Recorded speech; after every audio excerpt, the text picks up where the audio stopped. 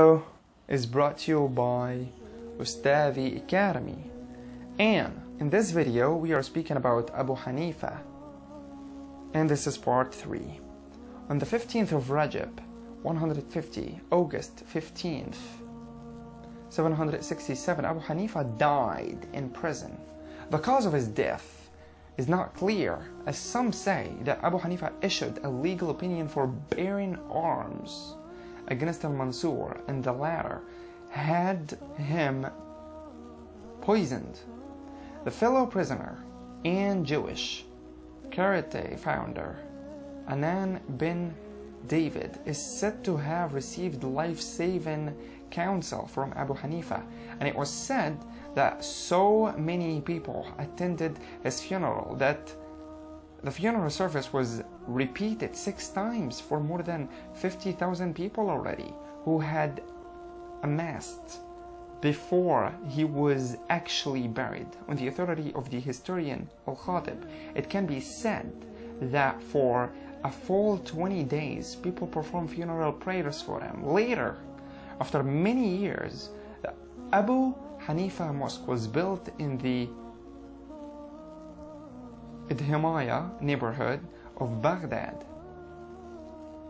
Let's carry on. So the tomb of Abou Hanifa and the tomb of Abdul Qadir Gilani were basically destroyed by Shah Ismail of the Safavi Empire in 1508. In 1533, Ottomans conquered Baghdad and rebuilt the tomb of Abou Hanifa, of course, and other Sunni sites.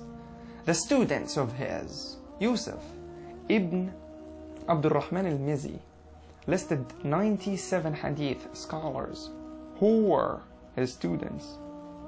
Most of them were famous hadith scholars, and their narrated hadiths were compiled in the Sahih al-Bukhari and Sahih Muslim and the other famous books of hadith. Imam Badr al-Din al-Iyani included another 260 students who studied hadith and the fiqh from Abou Hanifa. His most famous student was Imam Abu Yusuf, who served as the first chief justice in the Muslim world.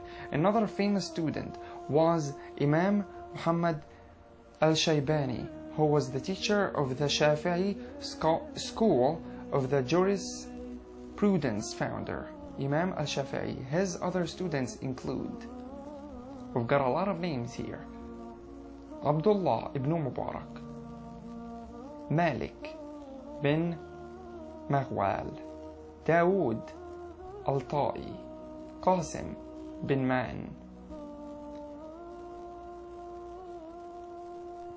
Ushaym bin Bashir Sulami, Ali bin Taybiyan, Waki bin Jarrah,